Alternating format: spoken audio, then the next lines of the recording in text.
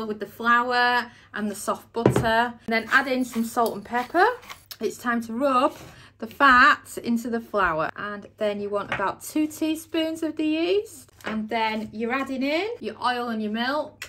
And then you can use a wooden spoon to do this, or you can use your hands, or you can add it in gradually, whichever you prefer. So that's your bread dough for the air fryer.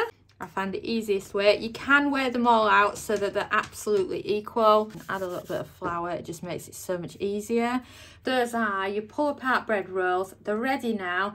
I'm just demonstrating it with our favourite pull apart bread of 30 minutes. And then you're looking for a temperature of 75 Celsius. And we've beeped. So now, that's what they look like now. They've already risen.